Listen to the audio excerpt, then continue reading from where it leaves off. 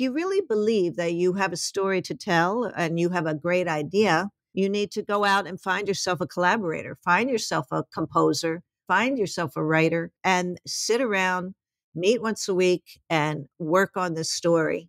And then when you get it to a point, then go pitch it to a producer or to a theater, an institution. But you can't wait for the phone to ring. You can't sit and wait for the phone to ring that someone's going to call you and say, hey, you want to create for the theater? You actually have to go out and make it happen. You absolutely have to go out and make it happen. Hello, it's Tony Howell, and welcome to Conversations with Changemakers, where we examine the question, how can you use your work to change the world? On this episode, we speak with five-time Tony Award-winning director and choreographer, Susan Stroman. Having launched SusanStroman.com last year, I wanted to have this frank conversation with Stro about telling her own story, the why and the how of building her official website, and the future of the American theater, as well as arts and entertainment worldwide. Enjoy. Susan Stroman, thank you for coming on the podcast. Well, I am so happy to be here because I love you to death. So I'm very, very happy to be here and happy to have the opportunity to chat with you. Well, I want to echo that back. I planned on doing this to open in this way, but I have to say thank you first for everything that you've created for the world in dance, in opera, in theater, film, television, and other genres to be announced. But you've really made a huge impact on companies, on artists and audiences. And so I just want to thank you for that. And then even more profound to me, thank you for choosing me to build your website and agreeing to this interview. Oh, absolutely. Absolutely. Well, because, you're perfect to build a website for someone like me because you love the theater so much and you have a vast knowledge of the history of theater. So to build a website, of course, which is very contemporary, modern, and hip, and understand all the technical aspects of a new website, but then for you to be such a champion of the history of theater and one's work in the theater, you were the perfect person to do this. I will just have to keep myself under control. So in 2021, what made you say, I think it's time for me to get a website? Well, the pandemic helped that decision, I have to say, because I knew that building a website would take a while, take a long time, or take time away from doing other things. And there we had this pandemic, and I thought, I was indeed creating during the pandemic, but certainly wasn't going outside. So I thought this would be the time to create a website. Also, because of the way people communicate today, I thought it would be good for me to have something online or be represented somehow in the World Wide Web. And I myself am not on social media, but I do think it's important to have a presence. So when people want to find out about you, it's all right there. Another reason is I do many conversations and podcasts and such with students, and they always have a lot of questions and want to know about the process of the theater. And I thought, wouldn't it be wonderful if there was one place they could go and find out all about at least the pieces I've created and how they came to be, and be able to reference for their own future. So it was sort of a combination of wanting to be present somehow on a website, but also to give to these young people who want to learn more about how it is to become a director, to become a choreographer, to exist in this crazy business we call show, and how show business has changed over the years. So I thought it would be great to have one place. And of course, Tony, you made that happen. Well, we're going to break apart or highlight a few areas. But is there a particular page or area of the website that is your favorite? Well, what's interesting is I wouldn't think it would be this, but there is a timeline on the website that was your idea. Because I have to say, to be honest, when you said, oh, we should do a timeline, I thought, what?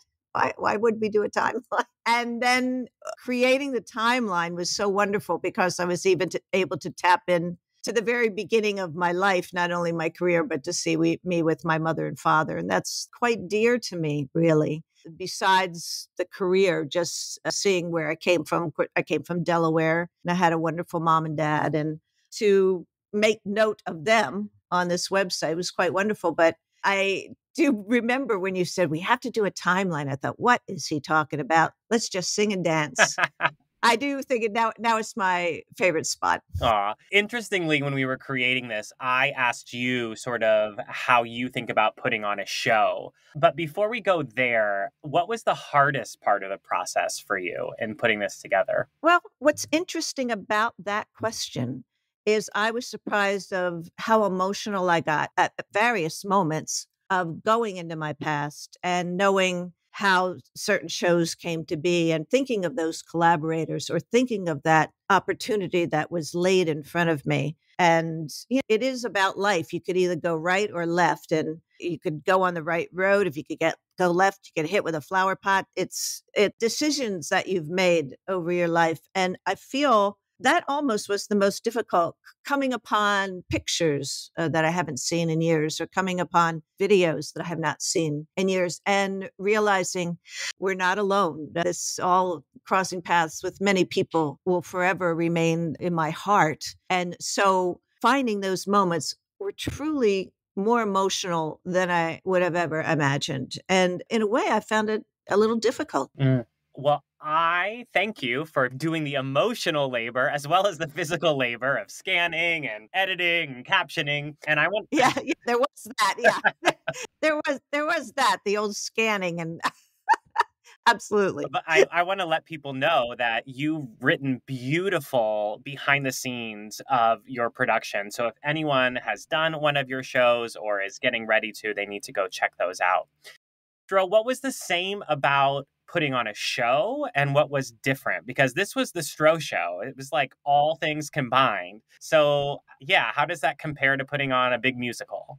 It's all, you know, it almost was exact same, really, that we had a goal to finish at a certain time. I think it took us 6 months to do the whole thing, or maybe 5 months to do the whole thing. And so we had this goal, this date. And so it was that rush of trying to finish it, getting it all together, gathering all the information. And because it came from so many places, the ballet world, the opera world, the theater world, it was almost like putting on a show itself. Even though it was all headed towards the computer, it was still important. And the detail was so important to me, of making sure everyone who I have on there is represented in the best possible light too. So it was just like putting on a production, really. And I know you mentioned the essays, and that again was your idea. It was the same reaction as the timeline. You said, well, what if you wrote an essay for each show? And I was, what?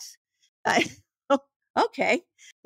But in fact, that was almost cathartic to go back to each show and write an essay about its creation, how it came to be, and also anecdotes that I think people would love to read about. But again, that taps into what I was speaking about in the beginning, about young people going to this one place, this one website, to find out about a particular show and how it was created. So it actually was the perfect idea. Well, we have so many productions there. They are organized in film, television, theater, dance, opera. But you have chosen 4 shows to put a spotlight on. So can you let us know what those shows are and why they deserve the Stro Spotlight Downstage Center?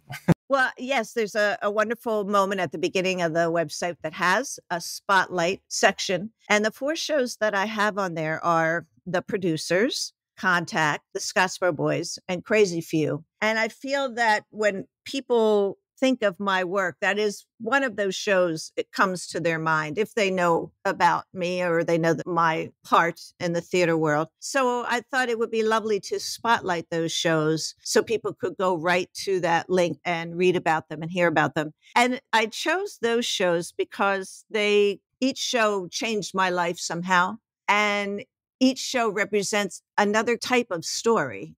What I always say, I'm very lucky to be in a business where I can tell stories. And I can choose to tell very diverse stories. The stories are all very different. And I look for that and relish in the idea of coming up with a new idea and finding a new story. Crazy for You, of course, was wonderful because complete joy and makes so many people happy. And it is filled with dance from beginning to end. And it's highly romantic and it makes me very happy, that show. And it was the first show that I got a Tony Award for. So it'll always be very special in my life, of course. Contact is very special because it was created from a visual of seeing a girl in a yellow dress at a nightclub about 1 a.m. And to take that visual and then turn it into an evening, it has a freedom about it of not being, it's not a musical, it's not a ballet, it's not an opera, it's this whole new kind of unique form. And I was allowed to do that because of the wonderful people at Lincoln Center Theater, Andre Bishop and Bernie Gersten. So that remains to me a very deep in my heart because it came from a very pure place and created with the inspiration of dancers and my wonderful collaborator, John Weidman, of course. Scottsboro Boys is a piece that John Kander and David Thompson and myself created. Again, we wanted to do something that was real, something that was based in real history. A lot of times in musical theater, you're in a more fantastical world. So here we wanted to do a real story that was based in history and that changed history. And in our research, we came upon the story of the Scottsboro Boys. That show is very, I think of all the shows we've done, that one is the most special to us. And then, of course, there's the producers, which was a blockbuster, and my collaboration with Mel Brooks and to now become a great friend of his and have him in my life. It was so funny. And I learned so much about comedy from Mel and my wonderful cast of Nathan and Matthew and all of them, Roger Bart, Gary Beach and Brad Oscar. And, it was comedy through and through. So it was also a great education. And it was a joy to go to work every day and know that you were going to laugh. And that's not always the case, but it was on the producers. So those four, are special to me in my life. And so I thought they deserved to be on the front page of the website. Well, speaking of education, I learned so much from working with you and bringing over all the essays and photos and videos and now updates about revivals and events. But what is something that's a gem to you that's lesser known, but it's a production on your site that people might not be aware of that they should maybe check out? Well, I have a few things on there that are very special to me. One of the more recent ones is the Vineyard Theater produced a show that I created again with John Kander and David Thompson called The Beast in the Jungle. And it was sort of a new, unique art form in itself. It was narrative, a great deal of narrative and dance. And it talks about love, but lost love, and people who are afraid to take a chance. And I think we all know those people in our lives that have lived their life and were too afraid to take that step. And I wanted to tell this story. It was important to me. And they gave us a wonderful production. And it had abstract settings by Michael Curry and beautiful lighting by Ben Stanton. But it was a collaboration that just happened in my studio here. And then we got it produced at the Vineyard. But I loved it so much. And our lead dancer, Irina Divarenko, is a beautiful actress, and Tony Yazbek, of course, a wonderful actor and dancer. And then Peter Friedman, terrific actor. I feel like I had the best of the best in this little space off Broadway. And I do love going off Broadway. It's my favorite, I think, because you really get to tap into the art more than anything and not worry about anything else. Well, we'll go into some of those high stakes situations in a moment. I know from prior to meeting you, I worked at MTI and producers, is being licensed all around the world. And if you put on the producers, you can get what's called the Bible, which is like the whole show from Susan Stroman. And interestingly, you've been called God's gift to musical theater. So, Stro, did you come up with the term Bible, and why is a Bible so important for a show? Well, I wasn't the first because I think Jerome Robbins had his notations where you were able to. And I remember being very young at a community theater in Delaware, and the materials came for Fiddler on the Roof. And all of a sudden, I saw Jerome Robbins' notes. and all written down.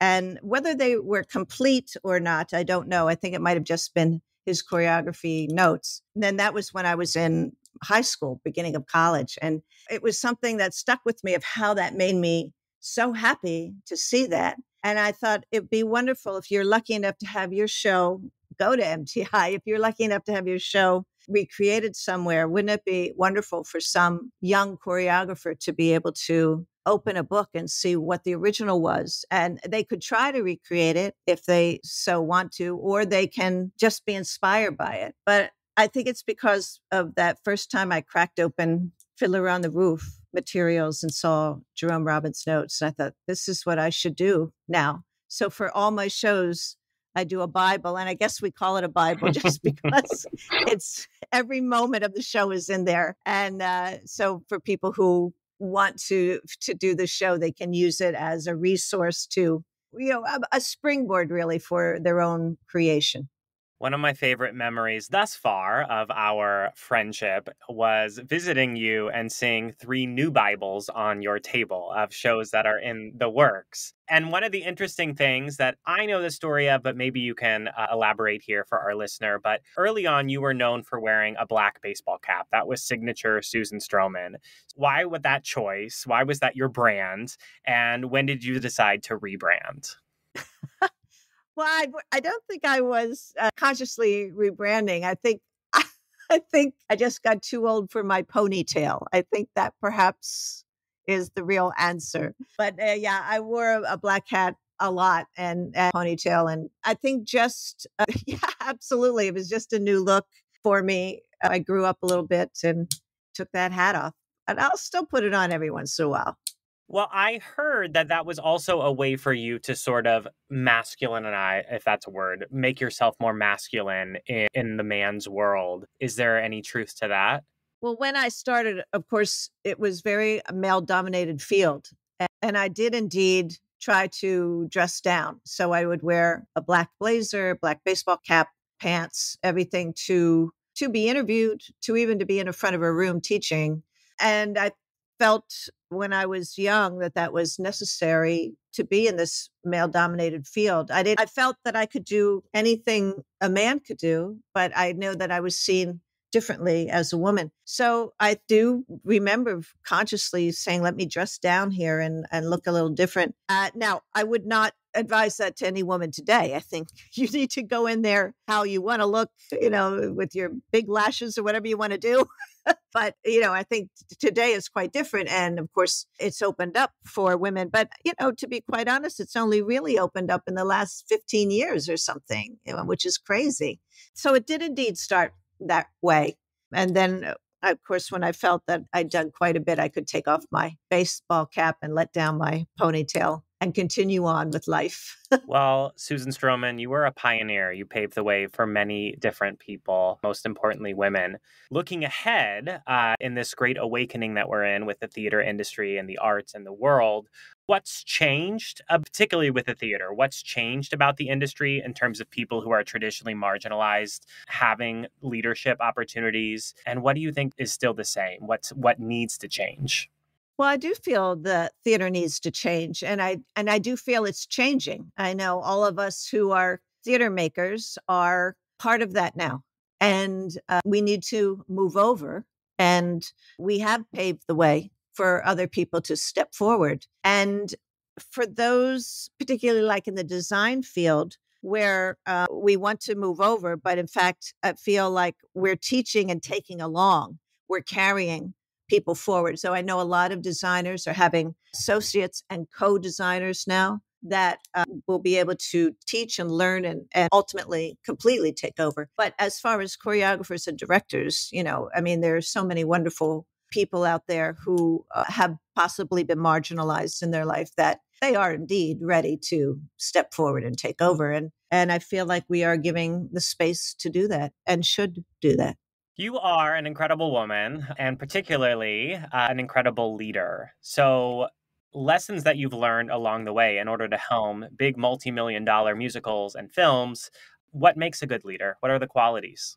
Well, I can only speak for myself because I know there are a lot of different types of leaders out there that seem to be able to lead away with a particular group of folks. I can only speak for myself. And, in the theater, even though one is in the commercial world, a lot of times you still want it to feel completely artful and all about the art and all about the creation. So it is important to make the room comfortable. And in doing so, it is all about respect. It is about respecting actors, it's about respecting designers, and even about respecting your producers. So it is all about respect. And because I don't think people can do their best work if they do not feel respected. And you want to have that room filled with that feeling of being able to create and being able to fall on your face and get back up again, and no one is judging you. So it has a great freedom to it. And you want to be inspired by everyone in the room. So I think respect is the most important aspect of that. Along the way, you've worked with so many luminaries, both actors and creatives. So just to highlight a few, just to drop a few names: Kander Ebb, Liza Minnelli, Hal Prince, Stephen Sondheim, Mike Ockrent. What is a lesson that Susan Stroman then, from all of these sources, tries to pass on to your companies? Well, it's different. I mean, I've been very lucky to work with extraordinary collaborators. Someone like Hal Prince, or he really changed the course of the American musical and believed that you could musicalize stories that one would think could not be musicalized. And in doing so, made some very profound pieces of theater and thought provoking pieces of theater. Ideas like that, learning from Hal Prince, from Kander Ebb, the idea of playing the game of what if? What if we did this? What if we did that? What if we didn't do that? And sitting with them and collaborating about a story. And also from Kander Ebb, making a profound story also. It's a story that will make a difference, a story that will be about the importance of art. And of course, Mike Ockrent, learning how to create a musical from scratch and bringing joy into the room and making every person in that room feel important. There's so many people that I've learned from. And I was very blessed to have worked with Sondheim several times. And the deepest collaboration was when we did The Frogs at Lincoln Center Theater. And that whole show was about art can make a difference. Dionysus goes down to Hades to bring back Shaw or Shakespeare so he can speak to the people. And he ends up choosing Shakespeare because Shakespeare is a poet. And Nathan wrote a wonderful book, and the collaboration with Sondheim was very strong. And it was all about art making a difference, art speaking to the people. So I have crossed paths with some theater luminaries that really loom large in my whole being and my career. So, I stand on the shoulders of all these wonderful people who I've crossed paths with. I want to take a moment and put a spotlight back on Crazy for You. There's a wonderful story that I had never heard that is in Stro's essay on Crazy for You of what happened just before opening night that changed the course of her life and the show. So everyone needs to go check that out. And speaking of lessons, there's clues all throughout your site, Stro, but you were given a couple of breaks, and maybe not given, you requested some things and were granted some offers. But what is your advice to someone who is wanting to make the move of creating their own work versus interpreting something else? How do they break in? Well, I think there are some opportunities out there now. I think if you really want to create, if you want to be on the other side of the table, it's trying to get in the room where it happens, as we now say all the time. But I know that my union, the SDC, has wonderful opportunities for fellowships and observerships where you can let them know that you want to see what it's like to create a show, and they will try to match you up with a particular director or a particular choreographer. And that is great because I've done that for sort of the last 25 or 30 years, had an observer in the room, have gone on to do great things. The other thing is, though, if you really believe that you have a story to tell and you have a great idea, you need to go out and find yourself a collaborator, find yourself a composer, find yourself a writer, and sit around meet once a week and work on this story. And then when you get it to a point, then go pitch it to a producer or to a theater, an institution. But you can't wait for the phone to ring. You can't sit and wait for the phone to ring that someone's going to call you and say, hey, you want to create for the theater? You actually have to go out and make it happen. You absolutely have to go out and make it happen. So as a young person who wants to create for the theater, it is that thought of really believing in yourself that you can do this and then going to make it happen. Gather the people around you that will help make it happen, that you can collaborate with. And then also be a part of different organizations like the SDC Observership or Fellowship, or actually there's so many wonderful, like Lincoln Center Theater or the Roundabout, that have director institutions, musical, Manhattan Theater Club. They all have different sessions where they do take in young people who want to learn how to direct and choreograph. So I think it's marvelous to have these opportunities all around you. You just have to seek them out and grab them. Taking it to a serious moment, you have lived and worked through the AIDS epidemic, 9/11, and now the COVID pandemic. And I have to tell you, one of the quotes that are now on your website that people have been really responding to is the following: "The theater really saved me. I don't know how widows deal with the death of their loved ones if they don't have a job that surrounds them with life. I was very lucky to be surrounded by the life force of the theater." So I agree, theater people are the best type of people, but we know it's also a very, very hard business. So how do you handle the highs and lows? And particularly, how do you take care of Susan Stroman? Well, yes. I mean, I feel like I have lived my life through highs and lows, and not only in the theater, but in my personal life. They seem to be extremely high and extremely low, and same personal and theater. And it is just the roller coaster of the choice of job and profession that I have chosen, that we all have chosen for those of us in the theater. It's precarious at best. And how one gets through all that, I think, is surrounding yourself with friends and people who are like-minded and love you in that sense. And people that you love. It's very important to have friends that will be there for your highs, but will also be there for your lows. And as you go on through your life, some of those folks who you thought would be there for your lows are gone. So, you know, so whoops. Yeah. So it's very important to recognize good people, good-hearted people, and put them in your life, whether they're your family or friends. One has to step away from anyone who stifles your creativity. One has to step away from anyone who has such a dark side they could do harm to you.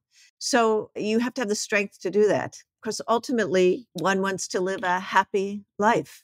And it depends on those people who you surround yourself with to make sure that you indeed live a happy life. Speaking of good people to surround yourself with and good friends, I want to take a moment and put a spotlight on Tara Young, who is the catalyst for our collaboration, who brought you and I together. But who is Tara Young to you? Well, Tara Young started as a tap dancer to me, an exceptional tap dancer. And I met her, she auditioned for the show Liza, Stepping Out at Radio City Music Hall. And it was a big extravaganza of Liza Minnelli and 12 women dancing. And the show did so well at Radio City, and then of course went on to tour and such, and it was shot for HBO. But Tara was an amazing dancer in that show, and what I noticed about how gracious and kind she was, and giving to sort of the other women in the show, very friendly and helpful in putting this huge show on. So when I then went on to do Sondheim at Carnegie Hall, I thought maybe Tara would want to be an associate. Maybe she would want to assist because she has the personality for it. And of course, she had the talent for it. But the personality is very important for when you do choose an associate or an assistant. And she accepted the job, and that was it. I don't think she ever went back on the stage. And she's maintained many shows for me, like Music Man and Crazy Few and Showboat. She's been very much a part of a lot of my shows. And then she went off she joined the circus, if you will. She ended up being resident director to many Cirque du Soleil shows. So she really knows what she's doing about what it takes to mount a show.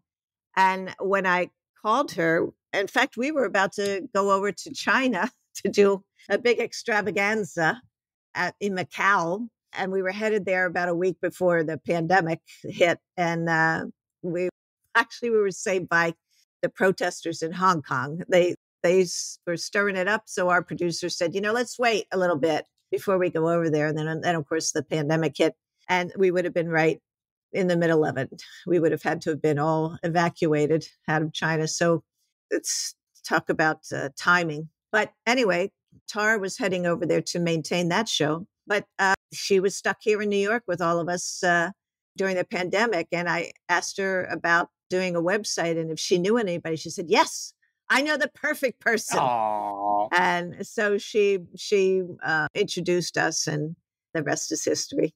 I know that in other interviews you've shared that there are differences in shows that are a financial success or blockbuster, like The Producers, versus shows that you consider an artistic success. Taking it away from the work and making it just about the term, how do you define the word success, and what would make someone, such as yourself, successful?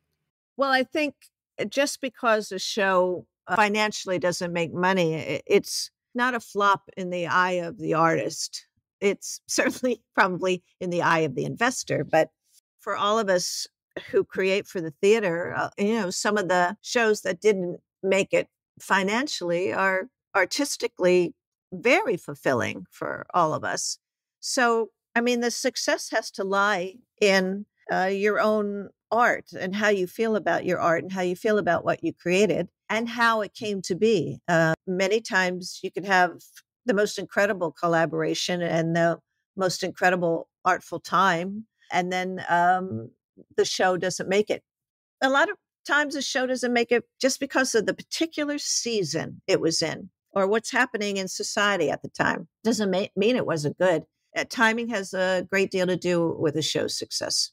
And what about as a human? What makes someone, when you could take it off of yourself, how do you view someone as successful? That's difficult because in the end, I think if someone is successful if they're happy, that's it, really. I know a lot of people in our business that don't have any money in the bank, but they are completely happy to still be involved somehow and are surrounded by people that they love and love them. And I think that's the word success is tricky because I think people think about it financially, but it all has to be with what you're creating as an artist.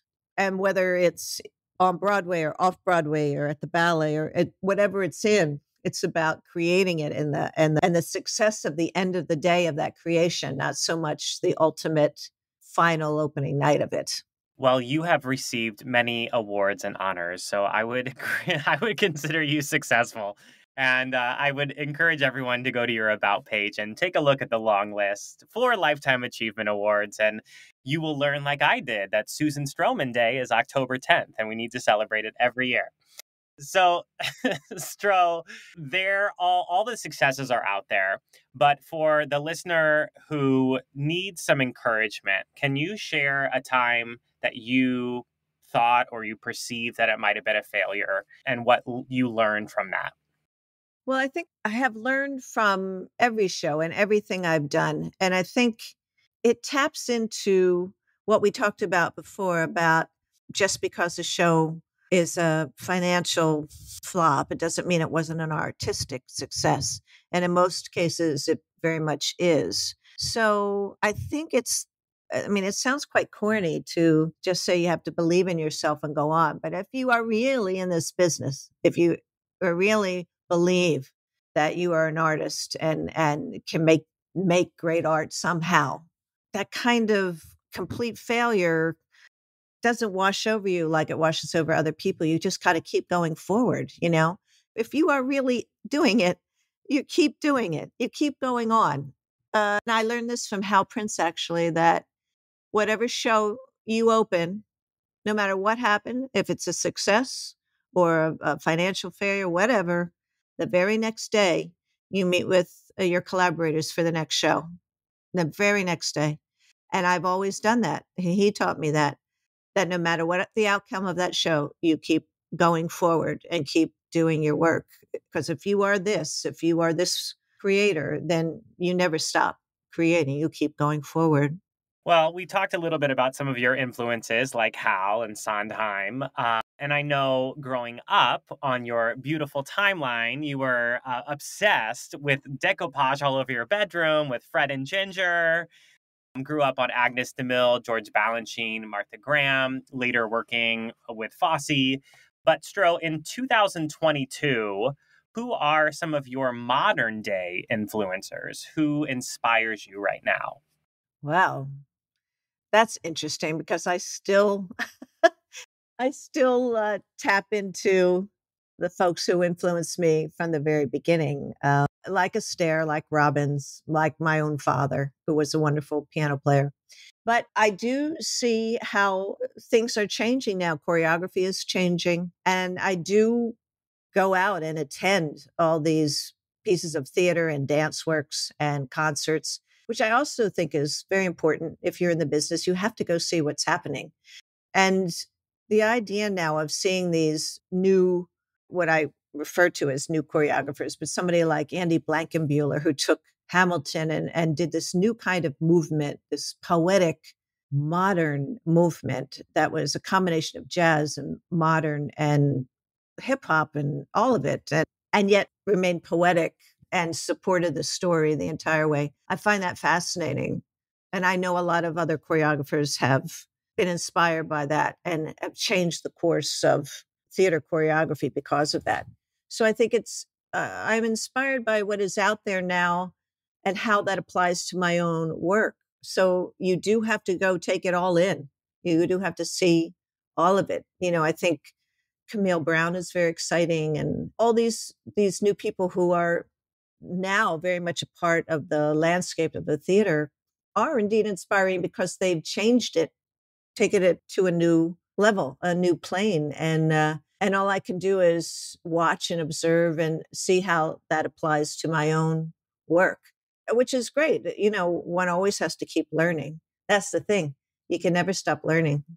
Well, I learned this is just connecting the dots.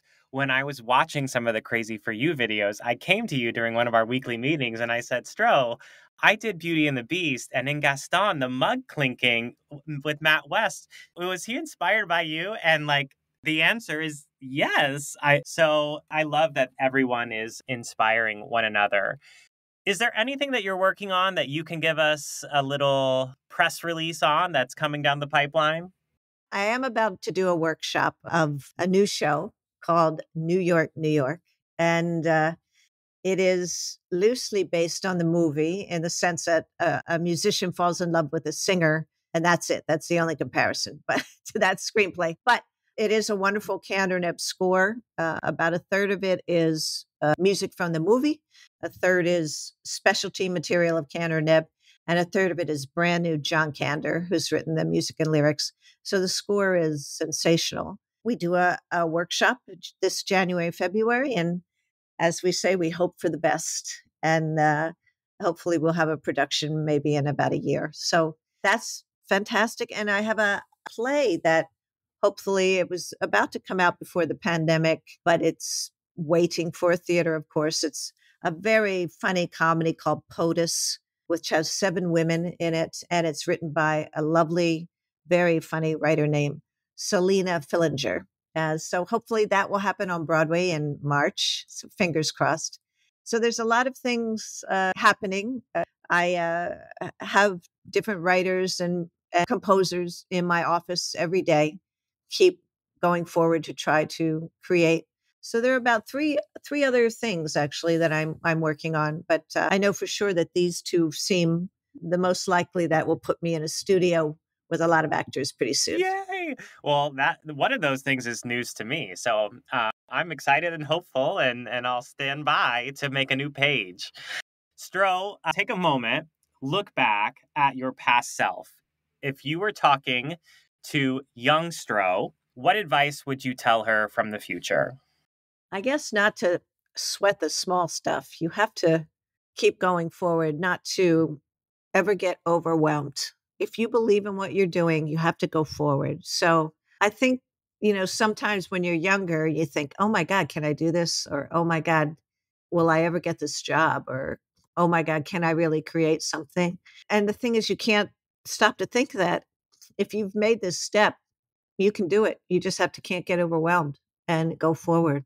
I missed a question, so I'm going to sneak it in here. Speaking of those moments of overwhelm, when you have a huge $1 million film or a $1 million musical on your shoulders, how do you now, with experience, handle those high stakes situations?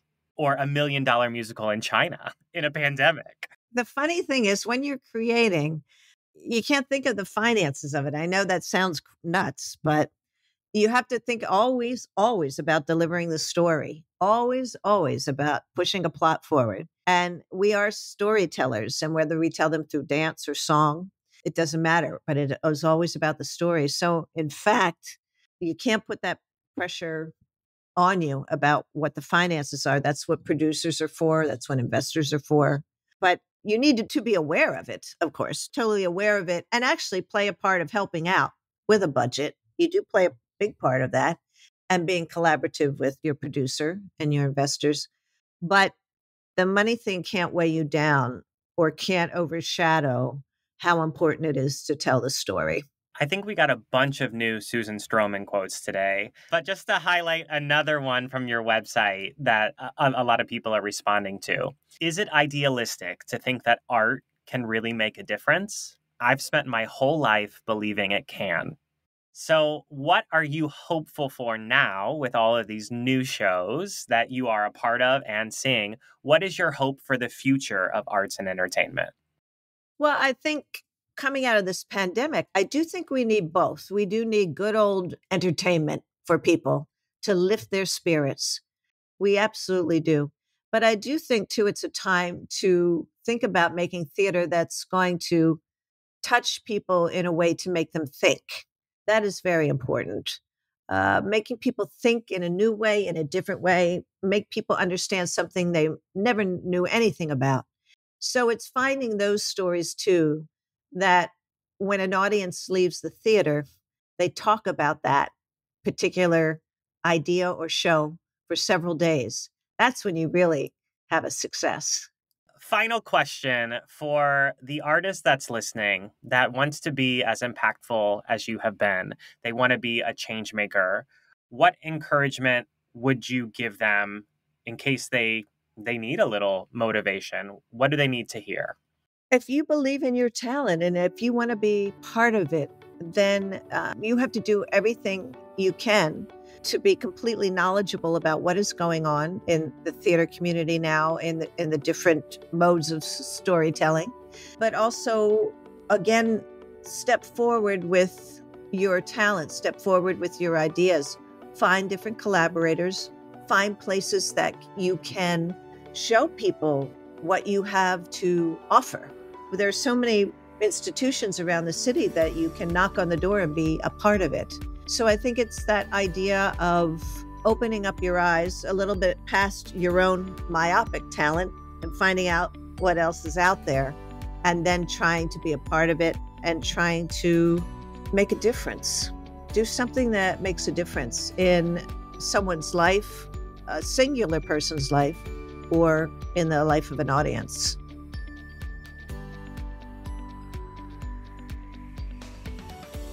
Thank you so much for being on the show, Stro. Thank you for choosing me to build your site. And thank you for everything that you've created.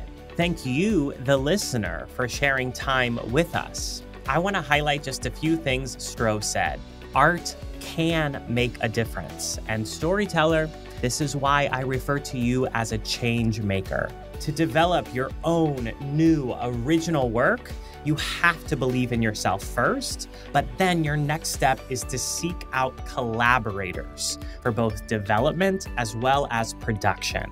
And the biggest leadership lesson to take with you, RESPECT.